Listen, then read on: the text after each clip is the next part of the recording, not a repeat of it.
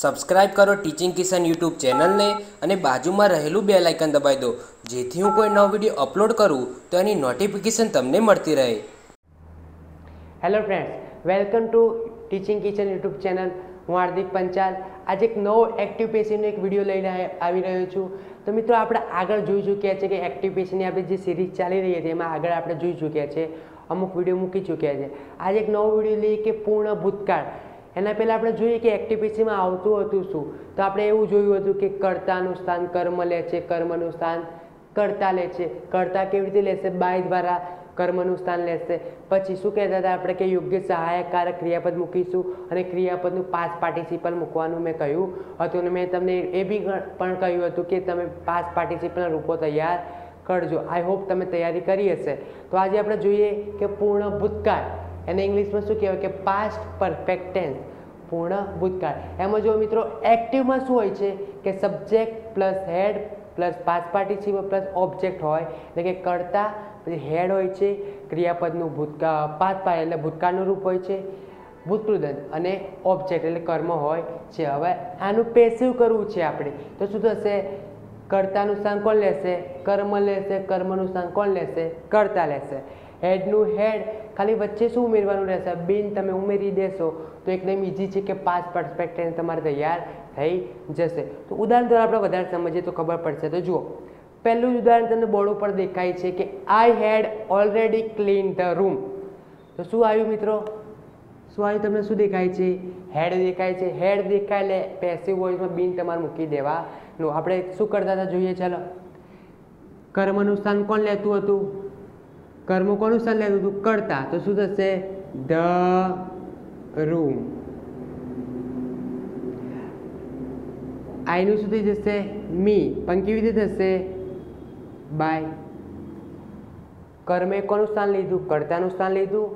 કર્તાએ કોનું સ્થાન લીધું? કર્મનું સ્થાન લીધું. હવે ધ રૂમ, હવે કંઈ જોવાની જરૂર નથી. એ શું આવશે? કમ્પલસરી શું આવશે? હેડ. પછી મિત્રો, વધારાના શબ્દો પહેલાં મૂકવાના. પછી ધ હેડ, પછી ઓલરેડી શું આવશે? બીન.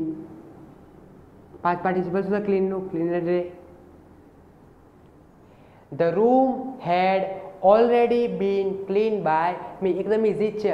આ સ્ટ્રક્ચર યાદ રાખશો, એકદમ તમારું વાક્ય ઇઝી બની જશે. બીજું જોઈ લે, વધારે ખબર પડશે. જો,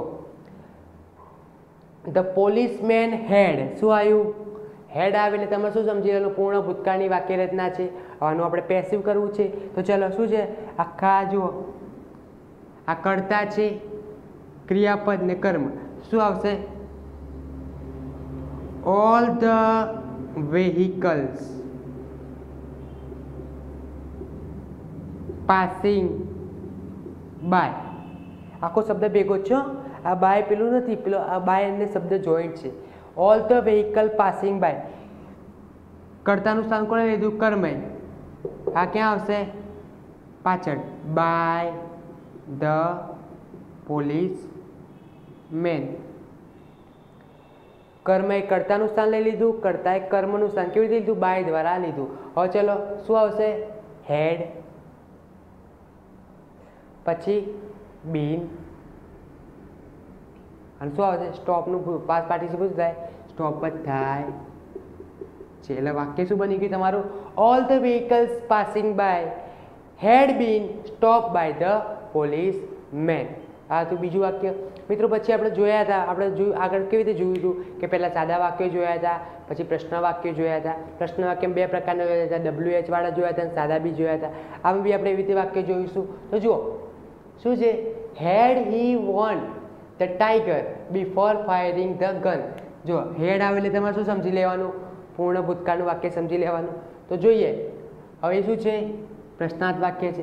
જેમ કરતા હતા એમ કરવાનું. ચલો, આ જો ભાઈ, આ હેડ ક્રિયાપદ, કર્તા, વોન્ટ અને ધ ટાઈગર કર્મ આપેલું છે. હવે બિફોર, આ બધા વધારાના શબ્દો જેમ હતા એમ પાછળ મૂકી જ દેવાના. હવે જોઈએ શું આવશે?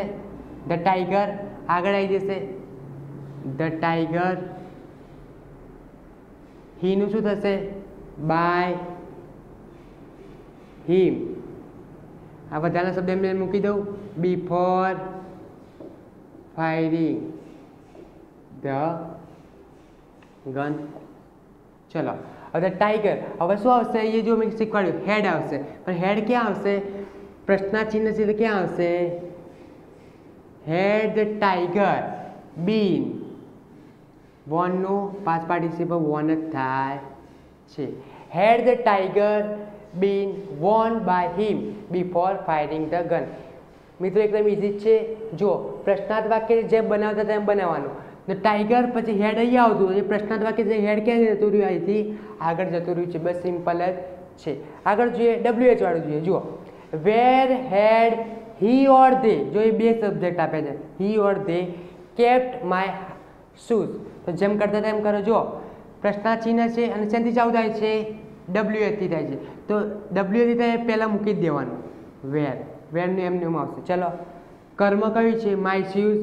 લખીએ માય શૂઝ. કરતા કયા હતા? બંને હતા. ચલો કેવી રીતે જોઈન્ટ થશે? બાય હીનું શું થઈ જશે? હિમ થશે. અને ધેનું શું થઈ જશે? ધેમ થઈ જશે. ચલો માય શૂઝ. હવે શું આવશે? હેડ.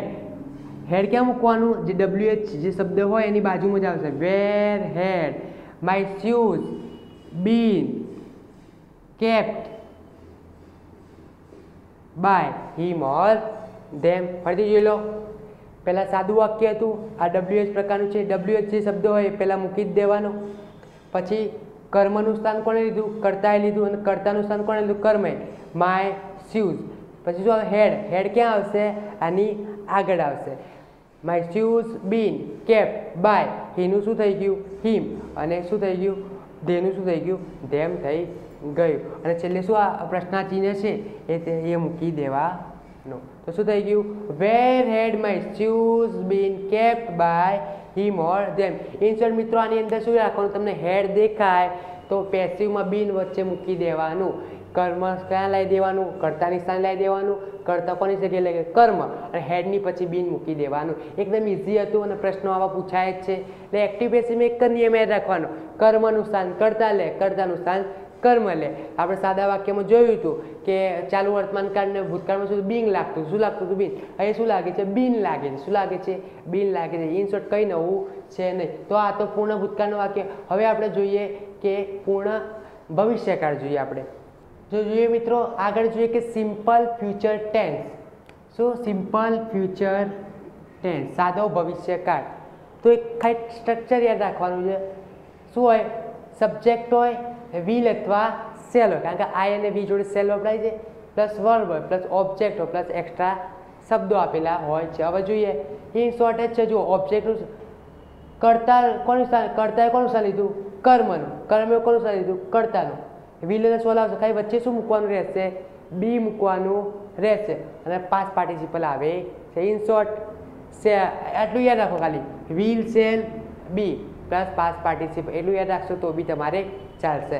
હવે જોઈએ કે પહેલું વાક્ય she will send you this gifts. શું આવી ગયું? વિલ આવી ગયું. હવે આપણે જોઈએ. ચલો ક્યાં આવશે? આગળ ધીસ ગિફ્ટ્સ. શીનું શું થશે?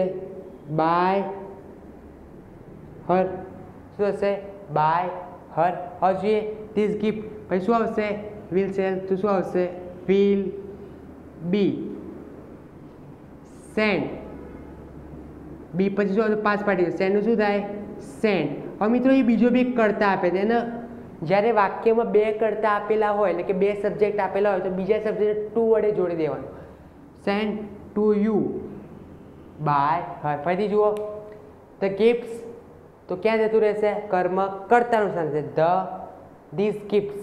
સીનું શું જશે? By her. હવે શું આવશે? વાક્યની અંદર શું છે? વિલ. તો વિલ. પછી શું આવશે? બી. અને ક્રિયાપદનું પાસ્ટ પાર્ટિસિપલ આવશે. કયું છે? સેન્ડ. સેન્ડનું શું થશે? સેન્ડ. પછી એ બધાનો કરતા આપે તો બીજો સબ્જેક્ટ આપે તો ટુ વડે જોડી દેવાનું. To you by her. કોઈ બી વાક્યમાં તમે બે સબ્જેક્ટ આપ્યો હોય તો બીજા સબ્જેક્ટને ટુ વડે જોડી દેવામાં આવે છે. બીજું જોઈએ એટલે વધારે ખબર પડશે. We shall definitely gate success this time. કર્મ કયું આપેલું છે? સક્સેસ. તો ક્યાં જશે? આગળ સક્સેસ થઈ ગયું. વીનું શું થઈ જશે? બાય અસ. શું થશે? બાય અસ, અને ધીસ ટાઈમનું ધીસ ટાઈમ એમની જગ્યાએ મૂકી દો. ચલો ભાઈ, હવે સક્સેસ, હવે એ સેલ છે પણ સક્સેસ જોડે શું આવશે? તો સેલ્સ કેના જોડે આવે? મોસ્ટલી આઈ અને વી જોડે આવે. સક્સેસ જોડે શું આવશે? વિલ. Success will. આ બધા શબ્દો, આ જે શબ્દો છે બધા મૂકી દેવાના. ડેફિનેટલી, પછી શું આવશે? બી, અને ગેટનું શું થાય? Got. By us this time. Any short શું થઈ ગયું? Success will definitely B got by us this time. એટલે મિત્રો આ બધાના શબ્દો આવે છે કે જ્યાં ત્યાં વચ્ચે વચ્ચે મૂકી દેવા ના. ત્રીજું જોઈએ, હવે એક પ્રશ્નાર્થ વાક્ય જોઈએ બેનને. What will you do? જો ભાઈ ડબલ્યુ થી ચાલુ થતા હોય એ તો મૂકી જ દેવાના. વોટ. ચલો, ડુ આગળ આવી જશે, ડન થઈ જશે. યુ પાછળ જશે, બાય યુ. ચલો, ડનની આગળ વિલ બી મૂકવાનું. આમ તો અહીંયા આવે પણ શું થઈ જશે? પ્રશ્નાર્થ છે will be. What will be done by you. ફરીથી જોઈએ, વોટનું વોટ મૂકી દીધું, ડુ આગળ આવી ગયું, ડુનું શું થઈ ગયું? ડન થઈ ગયું, કારણ પાસ પાર્ટિસિપલ મૂકવાનું. ચલો, પછી વિલ બી આવશે એટલે શું થશે? What will be done by you. આ શું હતું? ડબલ્યુએચનું ડબલ્યુએચ પહેલાં જે શબ્દ ડબલ્યુએચ કારક હોય તો પહેલાં જે સ્થાને તે મૂકી જ દેવાનું. હવે આવી જુઓ, shall we visit Delhi as told by you. આખો શબ્દ ભેગો જ આવે તો શું થશે? જુઓ, આખો ક્યાં આવી જશે? કર્તા સ્થાને આવશે. શું આવશે? Delhi as told by you. વીનું શું થઈ જશે? બાય અસ. પ્રશ્નાર્થ ચિહ્ન શું થશે? દિલ્હી આગળ આવી ગયું, વી પાછળ આવી ગયું, શું થઈ ગયું? બાય અસ. જોઈએ, આ હતું એમાં ખાલી આ પ્રશ્નાર્થ ચિહ્ન લખવાનું ભૂલવાનું નહીં. Shall we visit Delhi as told by you. આગળ આવી ગયું, વીનું શું થઈ ગયું? બાય અસ. હવે મિત્રો એ વી હતું તો સેલ હતું. હવે એ દિલ્હીની જગ્યાએ શું આવશે? દિલ્હી જોડે સેલ વપરાશે ના, તો દિલ્હી જગ્યાએ શું આવશે? વિલ આવશે. વિલ ક્યાં મૂકવાનું? આગળ મૂકવાનું. Will Delhi as told by you B visited by અસ. તો આ હતું તમારો સિમ્પલ ફ્યુચર ટેન્સ. તો મિત્રો હતું આ સિમ્પલ ફ્યુચર ટેન્સ. આજના વિડીયોમાં આપણે પહેલાં શું જોયું? પૂર્ણ ભૂતકાળના વાક્યો જોયા, અને બીજું શું જોયું? Simple future tense. આ રીતે આપણે ધીમે ધીમે ચાલુ કરતા રહીશું. બીજું જોઈએ તો એકદમ સિમ્પલ જ નિયમ હતો આખા એક્ટિવ પીસીના ચેપ્ટરમાં. હવે મિત્રો એક એક્ટિવ પીસીના ચેપ્ટરમાં એક નિયમ આવે છે લેટ્સ વાળો. એ હું અત્યારે તમને એક નેક્સ્ટ વિડીયોમાં આપણે કરી દઈશું, કારણ કે મારે જોવું પડશે. કેમ?